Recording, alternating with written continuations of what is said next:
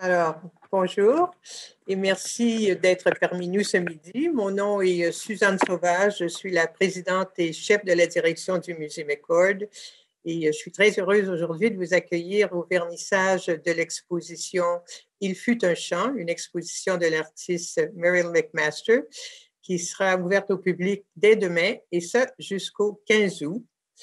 Avant toute chose, je voudrais d'abord vous rappeler que le Musée McCord est situé sur un territoire non cédé par voie de traité et qu'un territoire qui est fréquenté et occupé depuis des millénaires par les communautés autochtones. Et je voudrais aussi souligner que la nation ghanéenne 𝘤𝘩𝘢𝘯𝘵 démontre toujours un fort attachement envers ce territoire qu'elle nomme 𝘤𝘩𝘢𝘯𝘐𝘐. The McCord Museum acknowledges its colonial past and its devastating consequences on First Peoples. Therefore, we believe that it is our duty to help raise awareness of and revitalize Indigenous cultures. And this exhibition this morning of Meryl McMaster is one, I think, among many wonderful examples of the revitalization of Indigenous cultures, and we're very happy to present it. Juste un mot pour vous dire que l'événement ce matin va se dérouler en français et en anglais et il sera suivi d'une période de questions. J'ai maintenant le plaisir de vous présenter nos intervenants. First of all, I'd like to introduce Meryl McMaster. Hello, Meryl. Meryl is in Gatineau, in her home, and we're happy to have her with us this morning. On a aussi Hélène Sanson, who's a curator of photography, and she is at the McCord Museum, look here in our gallery with the exhibition. Guilaine, I guess, is at home. She's our curator of material culture. And Pierre-François Ouellette, qui est le fondateur et directeur de la galerie Pierre-François Ouellette Art contemporain, une galerie qui existe à Montréal et à Toronto et qui est d'ailleurs le galeriste de Meryl McMaster à Montréal. Alors, bienvenue à tout le monde et Pierre-François va être l'animateur de nos échanges. Alors, je lui laisse la parole. Bonjour, welcome. Meryl, I'm very honored to be here with you virtually. Et Suzanne, merci beaucoup de l'invitation. We'll be spending 30-35 minutes with questions for the panelists, and then we'll open up to the public for another 10 minutes. Alors, juste le déroulement de ce vernissage, eh bien, on va poser quelques questions aux panélistes et ensuite on va ouvrir la séance de questions à l'ensemble des gens qui nous suivent sur Internet. Alors voilà, merci à tous. Suzanne, j'ai pour toi une admiration extraordinaire pour tout ce que fait le McCord et entre autres ce merveilleux programme de résidence d'artistes. Pourquoi est-ce que le musée fait-il des résidences avec des artistes? Ben écoute, je pensais que tu allais me poser cette question-là et puis j'ai vérifié depuis combien de temps ce programme existe et j'ai été étonnée parce que c'est presque 10 ans. On a mis en place ce programme d'artistes en résidence en 2012 et puis l'objectif était très simple, c'était celui d'inviter des artistes contemporains à s'intéresser à nos collections qui sont des collections essentiellement coloniales et à les réinterpréter et à vraiment y apporter un point de vue plus critique et plus actuel, si tu veux. Alors, je dois dire que notre choix au cours des dernières années s'est beaucoup porté sur des artistes autochtones. Je pense que tu connais d'ailleurs. Je pense à Nadia Amir, je pense à Anna Glass, 𝘚𝘰𝘯𝘯𝘐 et d'autres. Et à chaque fois, on leur demande un peu le même devoir, c'est de réfléchir aux liens qui existent entre leurs pratiques artistiques, nos artefacts et aussi les histoires qu'ils trouvent en faisant la recherche à travers dans nos collections dans le cadre de leur résidence. Et je pense que les histoires qu'ils découvrent est vraiment le facteur créatif, si tu veux, pour l'œuvre qu'ils créent à la fin de cette résidence dans le cadre d'une exposition comme celle qu'on va voir aujourd'hui. Et à chaque fois, on est étonné et ravi de voir l'interprétation qui est toujours discursive et c'est ce qu'on demande finalement à l'origine. Et puis je pense qu'on va voir ce matin aussi que Meryl ne nous décevra pas parce qu'elle est allée exactement dans cette direction-là aussi. Alors voilà un petit peu pourquoi on fait ces résidences d'artistes. Et ça doit être très plaisant pour un artiste parce que vous avez une collection encyclopédique qui va toucher à à tellement de sujets et de sujets qu'on peut revisiter. Et la question que je me posais, c'est why has the McCord selected in particular Meryl McMaster for this residency program? I must admit that it was initially a personal choice because I discovered Meryl's work at La Foire Papier. If you remember, Pierre-François, about 3 years ago or something like that, you were showing a black and white self-portrait of Meryl there. I think it was part of a series of work she did a long time ago. And I was so moved and so impressed, and even more impressed when you shared other work with me, that I thought, oh, this artist should really be part of our Artist in Residence program. And I thought, very naively, that she would be working with our photography collection. Little did I know she didn't at all work with that collection, and that's a very good thing. So I was very enthusiastic about her and moved by her work. And I came back at the museum and shared my discovery basically with Guislaine and Hélène, and we start talking about Meryl, and I think all of us agreed that she would be a great candidate, and we were lucky that despite all her engagements, she agreed to be an artist in residence at the McCord Museum. So thank you, Meryl. You're touching on a very particular series, because if I, and Meryl, you can correct me, the Second Self project was actually done when you were still in school. And you actually, so at UCAD University at the time, and you actually got your first museum show with that series at the National Museum of the American Indian. Am I correct? Well, one of my first, yeah. So that was a very exciting opportunity, yeah. So it's quite interesting to see how your work has evolved, because as people might know, you just had a very important show as immense as the sky that traveled, and that really related to your relationship also about nature and locations. I wanted to address a question because sadly enough, but you'll have lots of time, Meryl, you'll be the last person I have questions for. Mais je vais parler plutôt aux gens qui ont appuyé Meryl et qui ont permis cette réalisation. Alors, je voudrais pas demander à Hélène, parce que à la surprise de Suzanne, donc Meryl n'a pas travaillé en dans les collections de photographie comme telles, mais c'est à toi, comme conservatrice, que revient la première des collections de photos, qui revient la première question, à savoir, est-ce que tu peux nous expliquer brièvement les thèmes et cette exposition que Meryl a fait et qui s'intitule en français « Il fut un chant ». Oui. Bonjour à tous et bonjour Pierre-François. Oui, c'est un plaisir pour moi de me trouver en plus dans la salle de l'exposition. Je peux être... Je ressens l'émotion des pièces qui sont dans cette salle-là. Et comme vous le disiez, on aurait pu s'attendre à une exposition de photographie, mais non, Meryl a choisi des objets de la collection de culture matérielle qui sont des cloches de verre sous lesquelles sont protégés et conservés, naturalisés des oiseaux empaillés et des végétaux. Guilaine vous en parlera probablement plus tard. Mais à partir de ces pièces de la collection, Meryl a créé une installation dans laquelle il y a deux sculptures et une photographie. Et l'exposition pour le visiteur, si je devais la décrire, elle se compose en fait de 4 stations. Quand on entre dans la salle, il y a d'abord une ambiance sonore. On est comme dans un boisé. Et on entend le chant des oiseaux. Et de temps à autre, il y a les cris du corbeau, le cri rauque du corbeau qui apparaît, qui est comme une alerte. Et on voit d'abord les pièces de la collection, 3 magnifiques pièces de la collection. C'est cloches de verre, où sont naturalisés des oiseaux magnifiques. Ensuite, on a une deuxième pièce qui est comme un socle lumineux, au centre duquel se trouve un oiseau mort. C'est un étourneau. Un étourneau comme on en voit souvent dans les œuvres de Meryl. C'est un de ses compagnons, je dirais. Et autour de cet oiseau mort, il y a une projection vidéo qui nous montre des nuées d'oiseaux dans le ciel, mais très haut, et qui se déplacent. Alors, il y a comme un mouvement perpétuel autour de cet oiseau. C'est une œuvre qui est très poétique, qui est très qui a comme une dimension spirituelle. J'en parlerai peut-être plus tard, dans quelques minutes.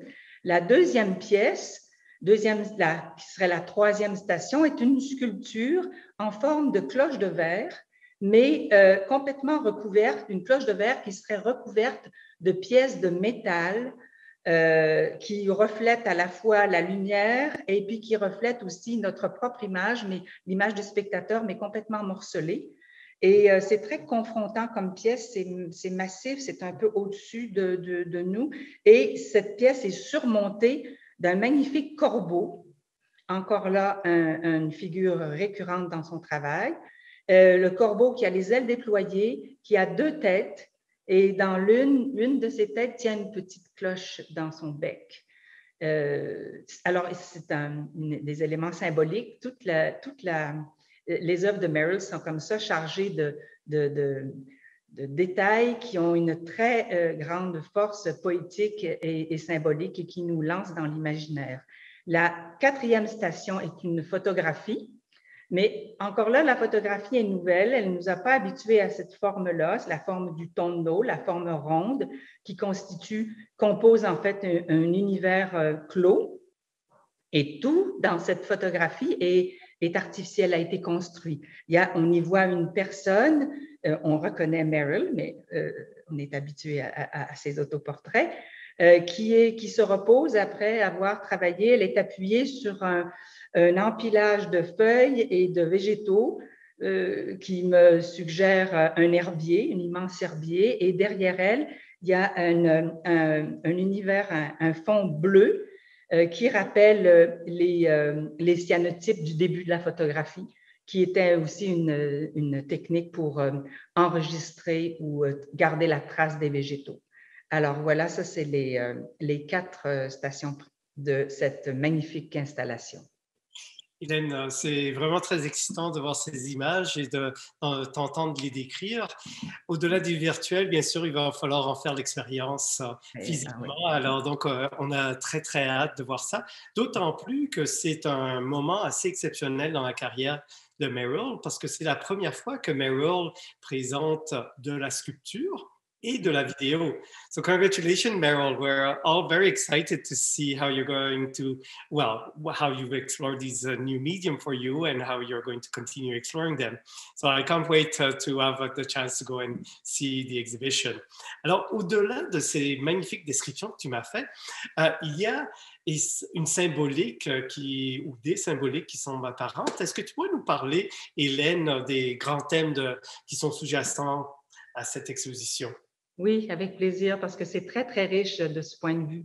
D'abord, il y a le titre de l'exposition, hein, « Il fut un chant »,« There once was a song », qui nous suggère tout de suite une note nostalgique, quelque chose qu'on aurait fait, quelque chose qui est révolu. Mais les autres pièces de l'expo sont vraiment plutôt tournées vers l'espoir, vers l'avenir, vers ce qui peut advenir d'une réflexion de bien qui peut être apporté dans le futur. Au-delà du thème de la nostalgie, à partir du motif des oiseaux, Meryl va nous faire réfléchir sur le thème de la mort, de la présence de la mort comme un phénomène naturel de la vie. Alors que dans les cloches de verre, on veut simuler la vie, on prend des oiseaux artificiels et on veut stimuler la vie. Elle, avec la table basse où on voit cette espèce d'autel à un oiseau mort, c'est une réflexion sur le phénomène naturel de la mort, de la perte, de la destruction, de la décomposition, mais qui est nécessaire pour permettre la renaissance, pour qu'un nouveau champ advienne. Ensuite, il y a aussi le thème à travers la sculpture, l'anti-cloche de verre, comme Meryl l'appelle. C'est un questionnement sur notre rapport à la nature. Il y a lieu de déconstruire quelque chose, de réfléchir à notre rapport hégémonique avec la nature et puis à reconstruire quelque chose de nouveau. Cette pièce-là nous met vraiment entre la destruction et la renaissance, la reconstruction. Et puis, il y a ce symbole du corbeau qui, lui, est un symbole de l'espérance, d'un messager qui peut annoncer quelque chose de nouveau, de retrouver peut-être ce champ perdu. Et dans la photographie, moi, j'y vois un moment de pause. Hein, le titre, c'est « Lorsque la tempête cessera, je reprendrai mon travail ». C'est comme s'il y avait un moment de pause pour réfléchir. Le visage est très songeur et les éléments symboliques de cette image-là se réfèrent beaucoup à la science. L'herbier, la façon d'enregistrer les photographies, les objets de la nature au 19e siècle, c'est qui est encore en relation avec les cloches de verre. Hein. Les cloches de verre sont du 19e et là, dans cette photographie-là, il y a cette référence aussi à des premières méthodes scientifiques. Et il y a aussi d'autres éléments très symboliques et universels qui sont la chandelle allumée, la chandelle éteinte, la plume. Alors, voilà, c'est quelques-uns des thèmes que je lance comme ça et que je pense que chacun peut vraiment approfondir et se laisser toucher par ces pièces-là qui sont envoûtantes. Quelle belle richesse de thèmes et d'idées qu'il va falloir aller explorer. Alors, merci beaucoup, Hélène.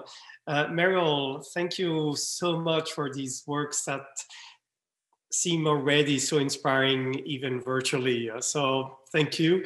And I was curious to know what inspired you, Meryl, in the making of this exhibition. And could you tell us about your creative process? Yes, for sure. Well, first off, I just want to say hi, everyone who's tuning in. This is a different experience for an opening that I've done before. So a unique opportunity to actually speak to probably a lot more people than usually. And then I also just really want to quickly say thank you to the McCord Museum and especially to Suzanne for choosing me to be an artist in residence and for supporting this project. I also want to thank Hélène and Guislaine for touring me around the collection. It was a really interesting, couple of months looking through the collection. And then also the rest of the staff who also helped, with everything with the project. It was just a really wonderful experience. And then I just want to also acknowledge the support of the Ontario Arts Council also for this project, and Pierre-François for moderating. So they're my quick housekeeping of things, but so I'll get to your questions. So when I first toured the collection back in the winter of 2019, it was quite overwhelming. There was lots of different collections that I was given access to, online databases, and so there was lots of really interesting things. And at first, it was kind of being new to this experience of being an artist in residence at a museum. It definitely had my mind was going in all sorts of directions. So it was hard to narrow down, but eventually I kind of settled on some objects that grabbed my attention, which is what have been mentioned are these bell jars that I saw. And there was 4. There's only 3 in the exhibition that are being showed, but there was 4 that I was interested in. 3 that were in the form of a bell, and there was 1 that was quite a large kind of glass cabinet that what I was told used as a fire screen, which was kind of interesting use. Within these objects were these scenes of exotic birds that usually would never be in the same habitat as one another. So there was these kind of exotic birds and butterflies kind of suspended in mid-flight, and insects and also plant material. And I was taken with the idea that these objects represent, our strong desires to hold on to the past and to attempt to control nature. And as I was kind of thinking more about them, I felt like they kind of represented to me this kind of deep fear that we all share, that we will kind of lose our connection to history and to our past. And so kind of like reflecting on those thoughts, I was inspired to create these 3 works. in the exhibition that kind of make observations of the correlations between life and death, growth and decay, which, you know, are conditions that are shared by all living things. And my process this time around was a bit different. I was able to visit the museum several times, but then the pandemic hit kind of soon after I started the residency, and I also had a little baby. So my usual kind of starting points for kind of being inspired looked a bit different, as I wasn't really able to kind of go out and do my usual kind of just exploring different materials and yeah, so that changed my process. So it was, yeah, a lot more kind of online research, and then kind of continuing looking at objects and stuff. Yeah, looking at materials online different ways, or using what was in my studio as well. But usually I start with a lot of my processes with doing sketches. So once I'm kind of looking at things and I have some ideas, beginning steps, I do lots of sketches. I also do lots of mind maps to see where my ideas are kind of leading. And then kind of once I have those under my belt, those lots of sketches and ideas, then it's kind of where I'm looking at materials, gathering them, and starting to build.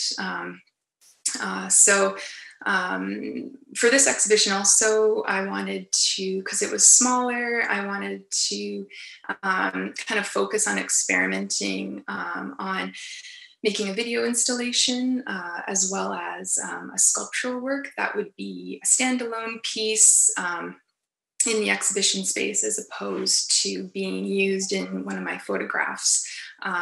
If people who are familiar with some of my older and recent work, I usually, build lots of different,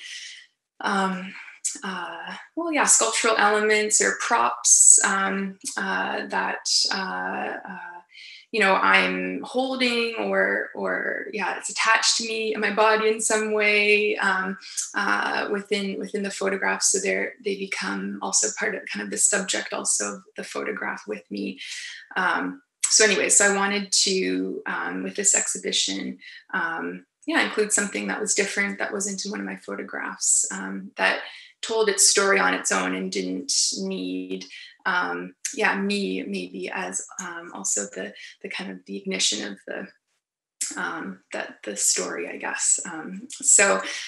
And I also with this started working with some new people and kind of people in different trades to make some of the different elements. So I worked with a welder, Mike Mulligan, who helped make the base for the sculptural element in the exhibition.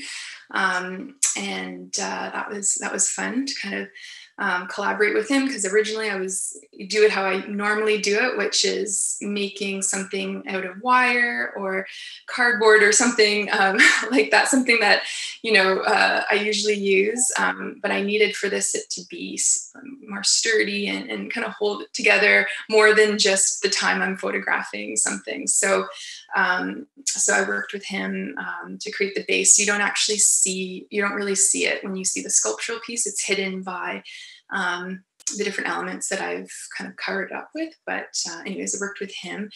I also worked with a taxidermist, Kevin Hockley, who helped put together the different birds that are on the sculpture, and then in and around the video projection, this little bird. And then I also worked with my husband, Ian, to do the video rendering, the video projection. So, so that was, that was fun, to kind of work with those people. Yeah, so the first, as Pierre-François was saying, this is the first time I've produced a video piece for an exhibition. And this particular one I titled For the Song That Is to Follow. And when you go into the gallery space, you will see it's projected on quite this large base.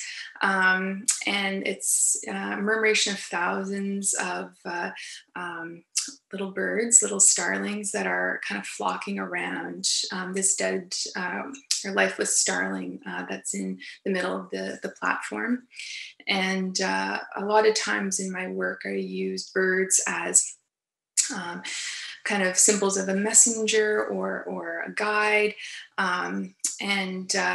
Here you kind of see this digital murmuration almost kind of floating around this once kind of living starling, almost in kind of mourning. I see it. Also with this video piece, I was thinking of wanting to link the digital and the real in now kind of a familiar reversal, kind of the living as dead and the non-living as alive. So that's what some things I was kind of inspired by and thinking of with that work. The sculptural piece titled The Feather That Tomorrow Will Form is bringing the shape of the bell jar into the exhibition.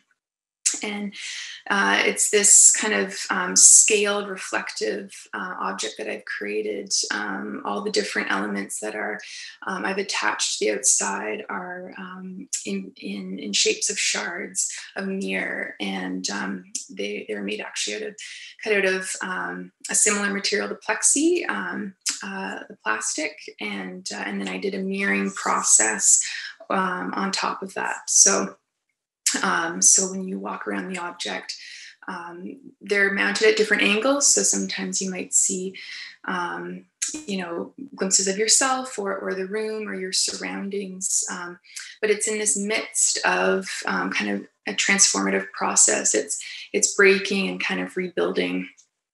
And again, as you kind of, the only sound really that you're going to hear in the exhibition is coming from within this, within the sculpture, and it's sounds of the forest sounds mixed with kind of warning calls of the crow that's perched on top. And, this kind of anti-bell jar is kind of protecting what is within, while also kind of distracting us away with its kind of mirrored surface. And then as for most of you who are familiar with my work, I work mainly in photography. And so the photograph in the exhibition is maybe the most familiar maybe to my work. It is a self-portrait, which I've been doing for many years. It's a large circular photograph, and I titled it When the Storm Ends, I'll Finish My Work. And it kind of shows this tired character who's been working, really hard at maybe recording something that is important to her. I leave that a lot up to the viewer of maybe what you think that might be. Sometimes I can see it as maybe, I'm recording kind of the natural history of the world, but again, it's, I like to leave some stuff up to what the viewer kind of, how you go down your own kind of journey with my images. But yeah, she's resting kind of under this canopy, which is made out of a cyanotype, which I did. So again, that was kind of a new process. In my images, I'd done cyanotypes before when I was younger, sun prints in camp, but I'd never actually done like a really large scale cyanotype. So that took a great deal of learning about, relearning and experimenting. I did it in my house in a controlled environment. And it was a lot of playing with light sources, exposure times. It was quite a long exposure. It was something that I set up at night and then, got up in the morning and kind of like Christmas Day, you know, wanting to go see how it worked out, what happened, and wash it. And so so that was a kind of interesting process, and also playing with the pH of the water to kind of get the right, you know, kind of coloring as well, that kind of deep blue. But yeah, I kind of created, and then this kind of natural shelter around me. It's all collected plants from around my house, and you know, the cyanotype, its early uses was for blueprints. So to me, it kind of introduces and represents kind of industrialization and that kind of loss of our connection with nature into the exhibition as well. So anyway, they're probably taking up my 5 minutes, so or however long we get. But that's kind of a bit about the process and my inspirations, I hope so.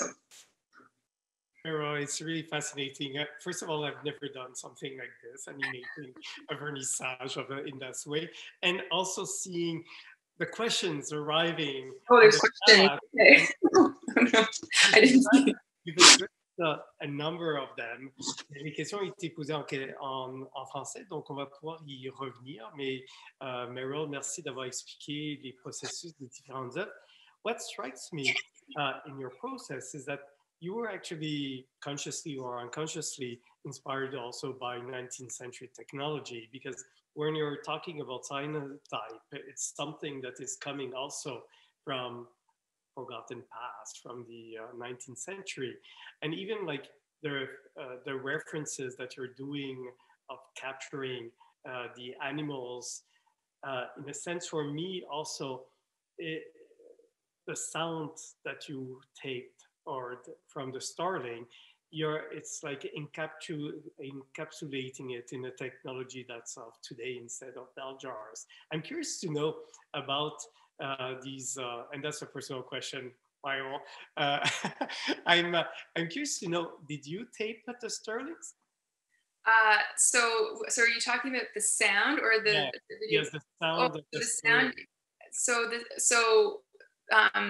the sound that's in the bell jar, no. So it's you know, kind of online, you know, found royalty-free sounds. So, but it's edited with several different other sounds that I gathered. So yeah, so sounds of the forest and other little birds, and then introducing this kind of more ominous sounding sound of the crow. Yeah, but yeah, I wish. Well, I mean, I think that would have been a very interesting. You know, maybe exploring further in other projects, potentially recording my own sound. But just with the little baby, it was really hard to get much done in, like, you know, the half-hour she nap. So, you know, and at the time I lived more in the city. So, but yes, so I didn't personally record them. So yeah. Well, this is a great, you know, like even in the times of pandemic and also the joy of motherhood, though, you were able to explore many new venues. And I was thinking video, I was thinking sculpture, but also sound-based work. So félicitations. And this motif that is coming all the time of the bell jar. J'aurais une question pour Guilaine, qui est la conservatrice de la culture matérielle au Musée McCord. Don't go away, Meryl, because we have lots of questions for you after. I'm going to go nap now. No. So, Guilaine, les cloches de verre sont omniprésentes dans l'exposition. Bell jars are ubiquitous in this exhibition. What were their usage and what do they mean symbolically? So hello everyone. Well, the bell jars, which are actually known as, they're better known as parlor domes, or sometimes they're called parlor shades because of where they were usually used in the household. And in the 19th century, they became highly popularized objects in I have to say, well-to-do household. Not everybody could afford these during the Victorian era. So we're talking about 1837 to 1901. And in their simplest form, they're just basically a glass dome with a wooden base. And they were used to display precious objects of different types. I mean, we have some in the collections that protect clocks, and some protect bouquets, like wedding bouquets. And so they were used to protect objects from dust, or I would say, you know, little fingers or bigger fingers. So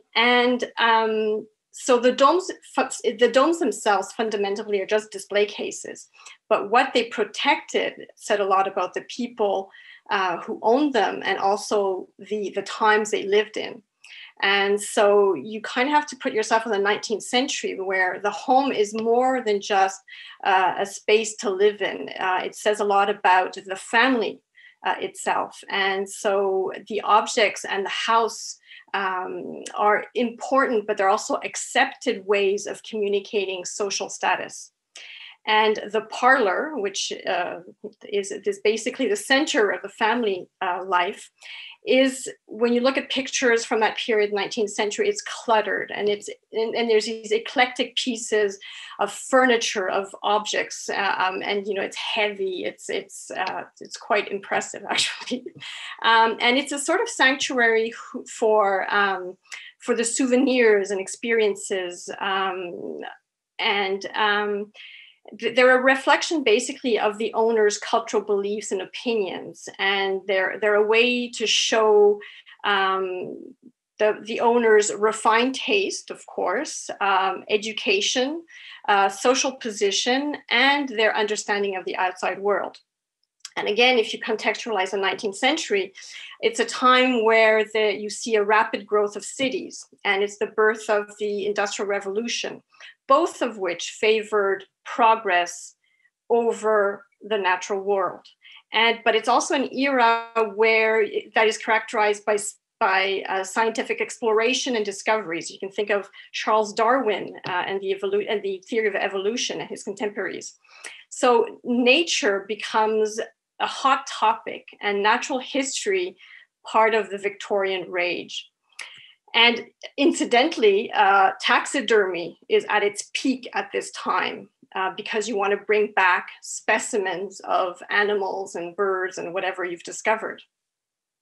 And so the domes that you see in this collection are, you know, there's colorful exotic birds. Don't ask me what birds, I have no clue. I know that hummingbirds were very favored. You know, had to be birds that are very colorful. They're basically a manifestation of this exploitation of these discoveries. Nature is brought into the home where it is going to be displayed, but more importantly, where it's controlled.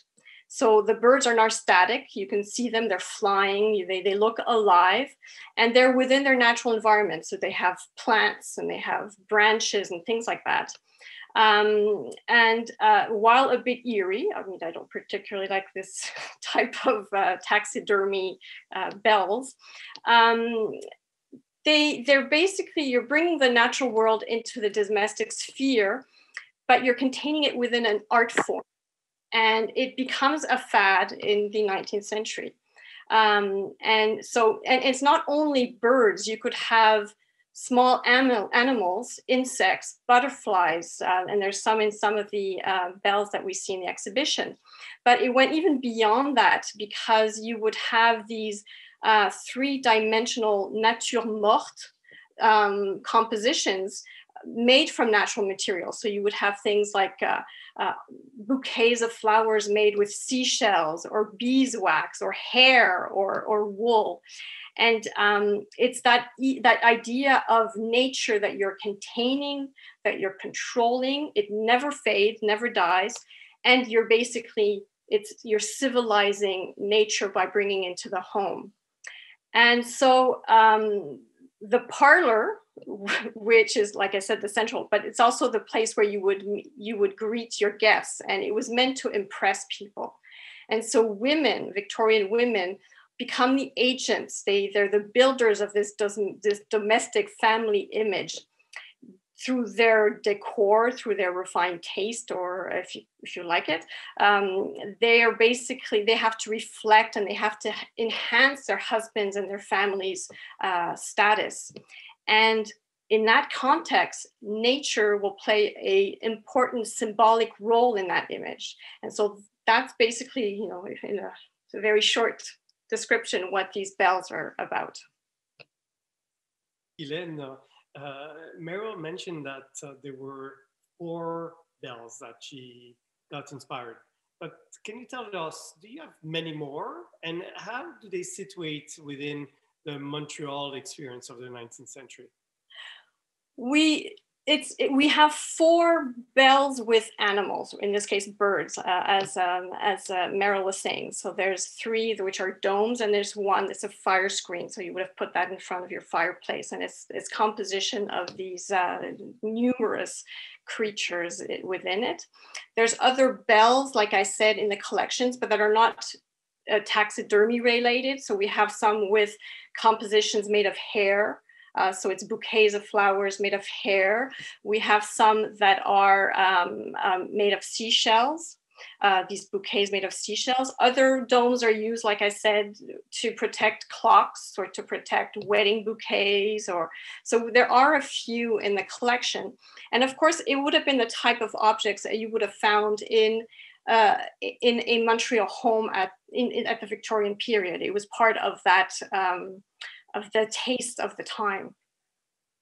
So the emphasis within this show are about the ones that are related to nature and taxidermy.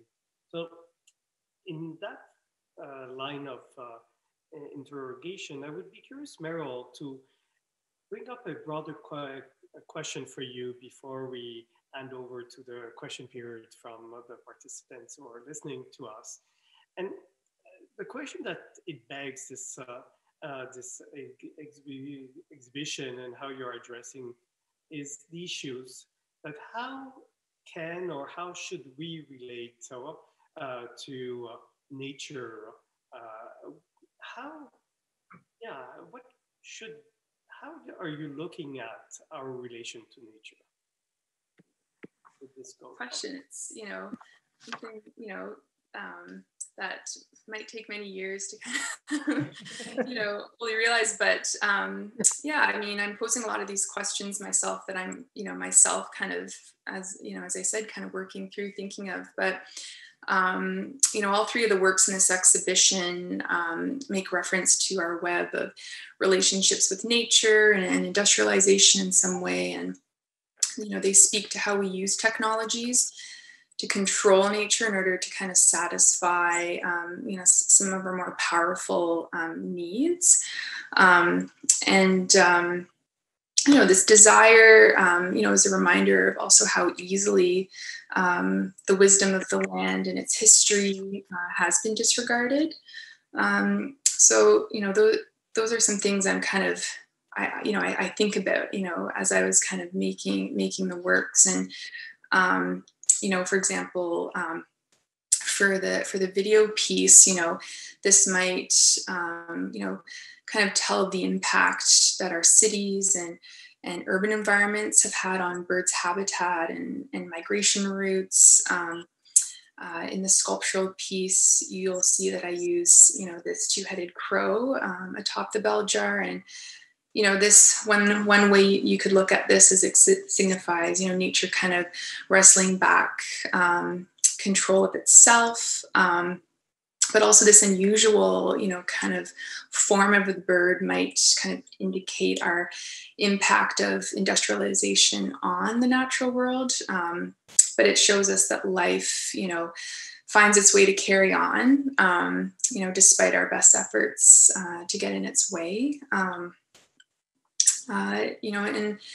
And also like in the photograph, things that, I was kind of thinking of, I kind of, the image presents this character, with this kind of strong need to connect with nature and with history. It's sheltered by an environment that at the same time is kind of feeding this need for control and connection. And so, I think, I don't know if that completely answers it, but those, those are some things I was thinking that maybe people could kind of take from the works and maybe, think about, in terms of their relationship as well. So with nature. So. Actually answers a number of questions that are coming through the chat line. And because one of the questions that is being asked is, how are you seeing the evolution of your work? What crosses your mind when you start working on a project, and where are you going? So this concern of the environment and our relationship. What can you tell us? Une des questions qui a été soulevée, c'est à savoir, dans cette perspective de l'avenir, qu'est-ce qui préoccupe Meryl quand elle est en train de créer, et si on peut parler d'évolution, où est-ce qu'elle s'en va avec ses projets? Meryl. Yeah, it's a good question. I think within my work, I'm always interested, about, I'm exploring things that I'm reading or listening to around me, questions that myself, I don't know how to answer, or I'm trying to answer. And so in my evolution in my work, I don't know. I don't, know how, I think like most artists, potentially, like, it's hard to know how, I don't know my next body of work yet, like what that will be or what that will look like. I think that opportunities like this are interesting for myself, and I'm sure they're artists, because it kind of gets you out of your comfort zone of maybe, dialogues that you're always exploring potentially, like, or ways of working. And so I think that I was a bit hesitant at first, to take on this opportunity, just because of it. I don't know what I'm going to do looking through a museum collection, and I don't usually do that. That's not, my usual process. So I think that, you find your way eventually, and then you do it in your own way, in your own voice. But I think that, I think this opportunity giving me the chance to break out of my comfort zone, because it was a smaller exhibition, and try to experiment with video and sound and, sculpture in a different way. I think that, will definitely in some ways, carry forward potentially into other projects that I do. But yeah, it's, I'm not sure, how, how my work will progress. As I said, I think I'll still work with, looking at, I'm with my work, I look like at the present day, the present moment, but then I also look to the past and look to the future. So I think in some way that's a very broad spectrum of ideas, but like, or concept, but I think my headspace will always be in that kind of vein, and whether that's exploring myself or whether exploring, this concept of the environment and nature, and, who knows? So it's a good question. Well, I'll thank Vicky for having asked that question. And in these broader questions that are coming in, there's a very interesting question from Akil. And Akil would like to know what did you think about the collaboration with a museum that is entrenched in looking at history? And what do you expect or wish from cultural institution for the future? Oh gosh. I don't know. Might like another day to prepare for that question. No, so it's as I said, it was a very interesting experience, getting invited to explore a museum's collection. I'd never done that before. Oh yeah, sorry, what was the first part of the question? My mind's just With a baby, I'm just not, my memory these days is horrible. It's actually your relationship with a museum that deals with history, like the McCord. And well, yeah, I mean,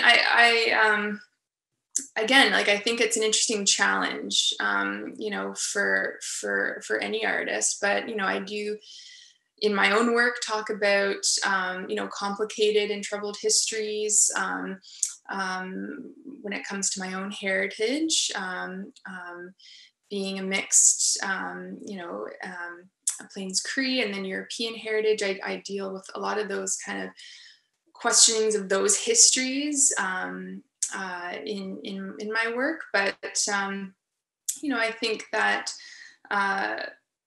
you know, you know, I wanted to,